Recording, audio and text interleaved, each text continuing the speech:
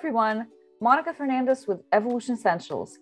In this video, we're talking about essential oils, the herbs, or essential oils made from herbs.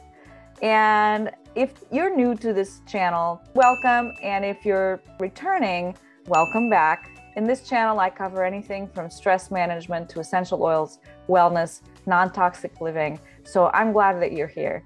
So let's get started on essential oils and the herbs. So essential oils made from herbs. The first one that I'm going to tell you about is oregano.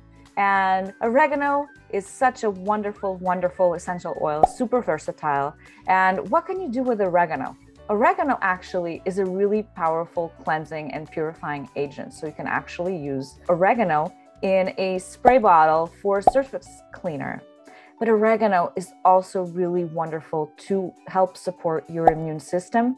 Not only that, but also healthy digestion and respiratory function when used internally. Now, I don't advocate to use essential oils internally unless they're the brand that I use. And you can find 25% off in the description of that brand, just because I know that I can look up on the bottom of a bottle exactly a third-party chemical report of exactly what is in that bottle. So that is why. So if you can't obtain a third-party independent chemical report, then do not use essential oils internally because it can be harmful. And essential oils also can be so versatile, and oregano, like I said, is also wonderful as an antioxidant. So all of the things I've already said, plus being an antioxidant. And you know oregano probably from cooking, right? So when you're using it as a cooking spice, it actually supports healthy digestion and respiratory function. And its aroma acts as an enhancer and an equalizer in essential oil blends. I actually did a deep dive on oregano in this video right here on oregano essential oil benefits and uses. So check that out after this video. Next one up, made from herb, is rosemary. I love rosemary. Rosemary is an herb that you can actually plant outside, and it's really, really hardy.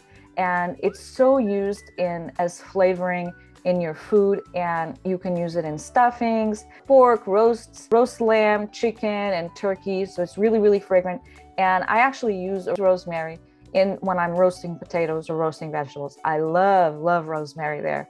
So along with its culinary applications, rosemary oil has a ton of different benefits. Just like oregano, it supports a healthy digestion and internal organ function. And it's been long revered throughout time by the ancient Greeks, Romans, Egyptians, and Hebrews. So it's been an oil and an herb that's been used forever, and it's very herbaceous and energizing, and it's wonderful also for memory and focus. So you really, really should have rosemary diffusing, rosemary in your life. Rosemary is a great, great herb to have, herb oil. The next one is also one that you can cook with, and I'm going to be talking about cooking in a different video, but cilantro.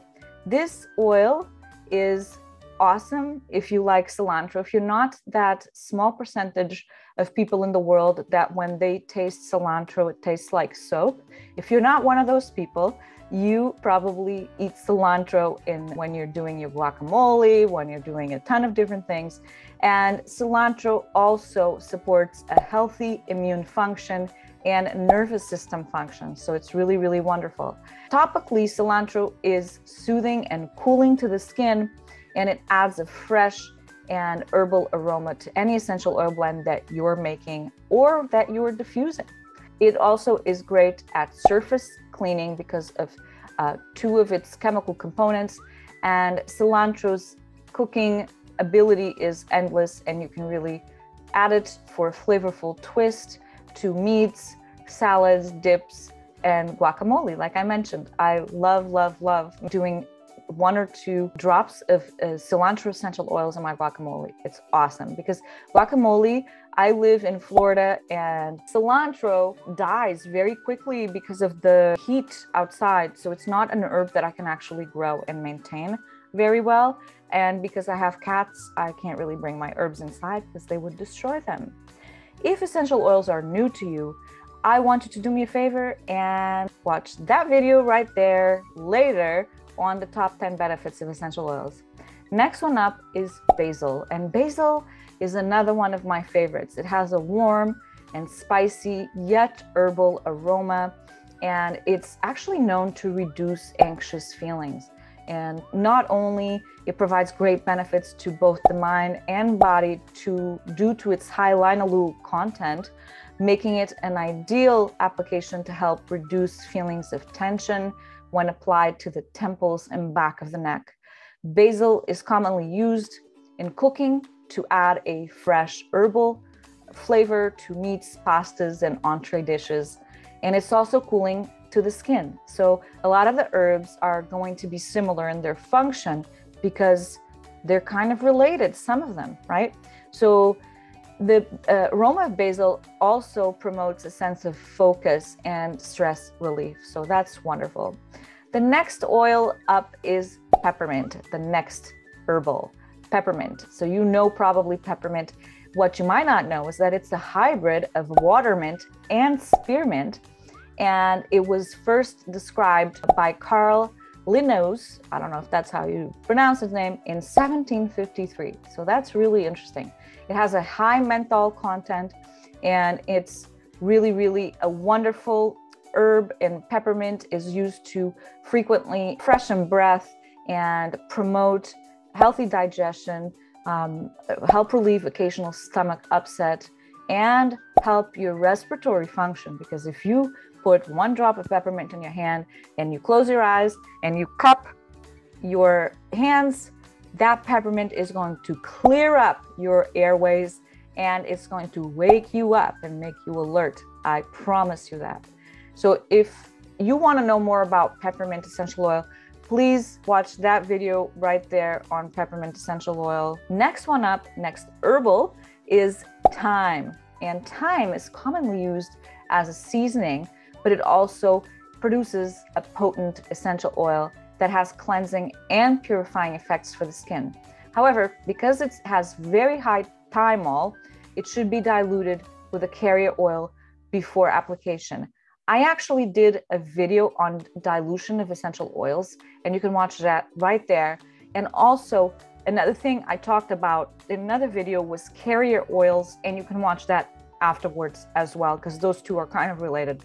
Experimental research suggests that internal use of thyme essential oil may benefit the immune system, due at least in part to the thymol and carvacrol content. Those are two chemical components, and benefits and uses. If you haven't done already, please subscribe to my channel right here and like this video. Please share it with somebody that's interested in natural solutions and wellness, because I'd love for them to watch this educational series that I do with essential oils.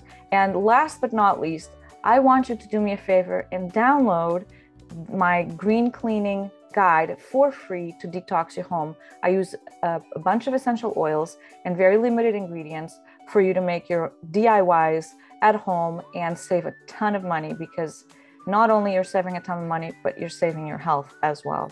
So comment below, what is the herbal essential oil that you're going to try next? And I hope you got major value from this video, and I'll see you in the next one.